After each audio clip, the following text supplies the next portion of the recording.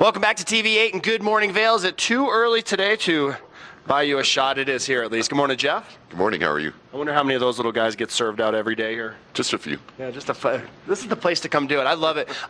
Shots aside, the bar, whatnot. You have a delicious menu, which I want to talk about in just a moment. The Coyote is a tradition for so many people. You're right here as you go up to the mountain. I mean, this is the place to go after the mountain closes and to hang out, build memories. We definitely have a really popular après ski. It's very handy coming up from the bus and getting on the mountain and then come back off the mountain for sure. Do you do lunch right now? We do. We do lunch starting 11 a.m. That runs till 3 a.m. Then we go into an après ski with actually some food specials, drink specials, and then dinner until 9 o'clock. We're actually probably one of the few places open late night till like 1 o'clock. I like this. This is definitely, I mean, if you want to party late night, sometimes, what's the latest you've ever seen somebody in their ski boots here? Oh boy, pretty late. Till probably. Yeah, I'd say so. You can always go back to the hotel. Yeah. Specials that you have that are here, I love it. Going back through your kitchen, I'm amazed at the just quality of food and the abundance of food that you get out there. And you have everything. My kid's favorite here, it's like a never-ending plate of nachos.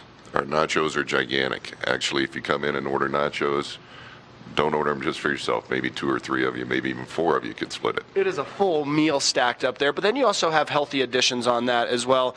So many people watching their diet right now. We have some really good salads, black and blue salad, kale and avocado salad. Also, a lot of gluten-free stuff on this menu. And that's getting asked for plenty, a lot more attention, I think, to our dietary needs. But also, sometimes it comes right down to the fact that I'm hungry and I get hangry and I want to come in and I want to be totally full and get those bigger meals. Oh, sure. Large burritos, filling menu or filling meal. Actually, our green chili, homemade green chili, excellent. Fantastic. Great. There's the food. Let's talk about beer. I see you got a lot of taps up there. Also, plenty of stuff in cans and bottles. We do. Really large selection of craft beers, Colorado craft beers only. Also, our fresh hand squeezed margaritas are excellent. I like it. I look up there right smack in the middle. I see the Bonfire Brewing out of Eagle. Bonfire Brewing is one of our best sellers, actually. It's a Dim Shits Brown this time. Excellent beer. Great. Excellent. Well, good. Well, we appreciate that as well. It's always nice to come up here and see your staff, too. That's the other thing. They're friendly. So many places you can go sometimes, they don't take the time. The girls here primarily, I notice you have running around doing as your wait staff. They're always cordial. They're always helping out.